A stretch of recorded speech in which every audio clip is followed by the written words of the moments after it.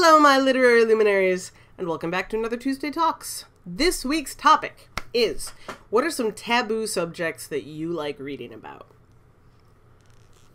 I love taboo stories. I don't know why. Like, I can't point to something and say, this is why I like them. But, I mean, if you look at a lot of my stories, there is a taboo element running through it somewhere. I mean, case in point, one of my first major book projects, currently known as A Rather Large Puddle. Puddle is a taboo story. It's about a student and a teacher. So that answers one question. That's what I like reading about.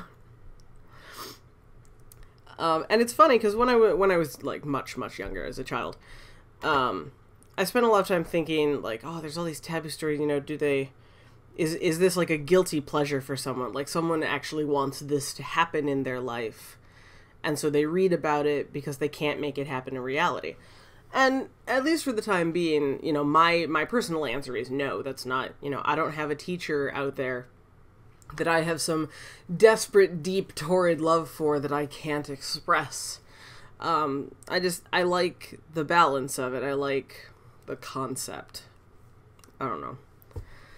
And, I mean, it's not even just, you know, oh, taboo romance, Romeo, Juliet, oh god.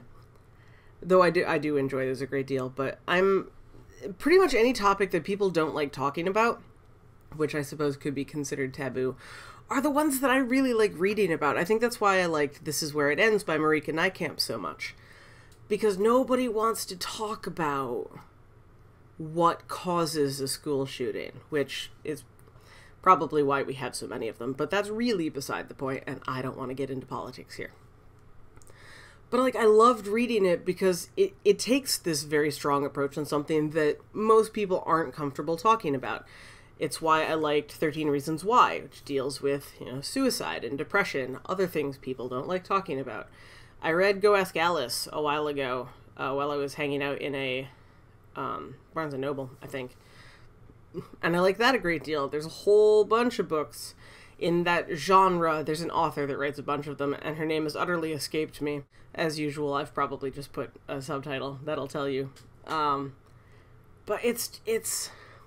I don't know. I like overall concept. I like reading about taboo stories. I like reading about what no one else will touch.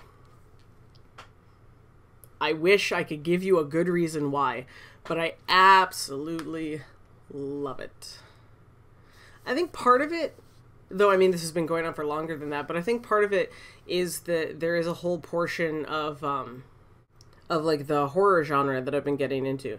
As you can see, you know, my Marble Hornets poster right there.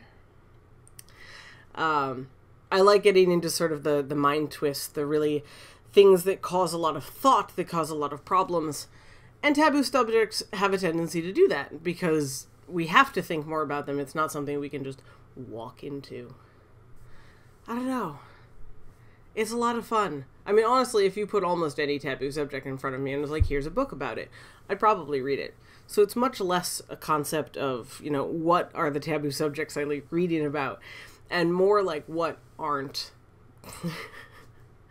I genuinely enjoy it.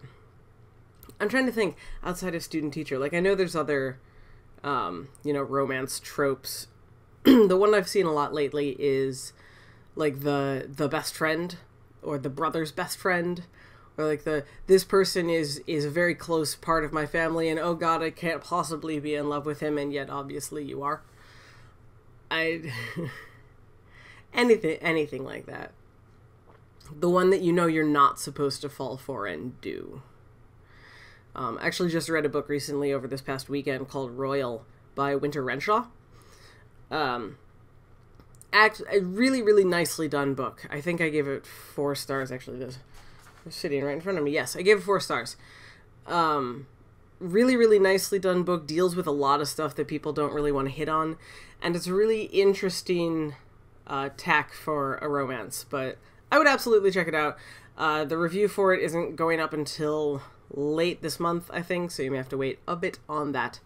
But really good book. I would recommend go checking it out. I had a lot of fun with it. Royal's a great character. But yeah, Taboo subjects are my passion. That's what I mean. Thinking again, my most recent project that is actually on the screen right behind my video capture software here is called Off the Record, and it's about a tabloid journalist and her subject, about the rock star that she's covering. There's and in the original world, because a good friend of mine and I sort of created 90% of the world that these people originated from.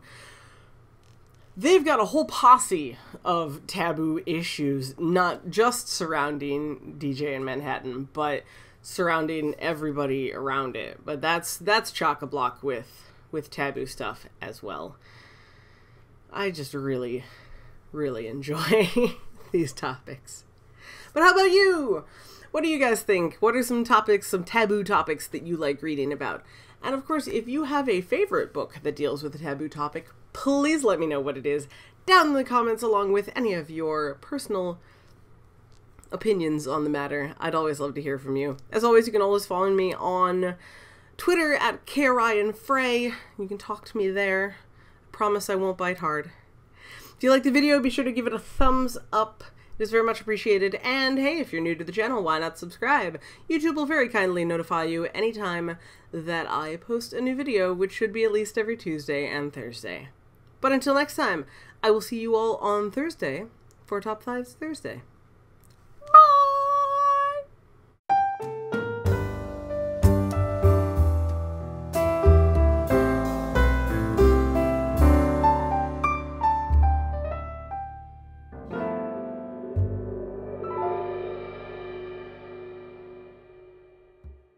Yo, turns out we have a secret weapon, an immigrant. You know when love who's unafraid to step in. He's constantly confusing, confounding the British henchmen. Everyone give it up for America's favorite fighting Frenchman. I'm taking this horse by the reins, make it red ghost, burner with blood stains. And I'm never gonna stop until I make him drop and burn him up and scatter their remains. Watch me engage him and enraging him. I go to France for more funds. I come back with more guns and ships. And so the balance shifts. I'm having way too much fun with that song. I'm late to the Hamilton party. Leave me alone. How is it I can rattle off Lafayette's whole thing and then can't get my outro out properly? Blah, blah, blah, blah, blah.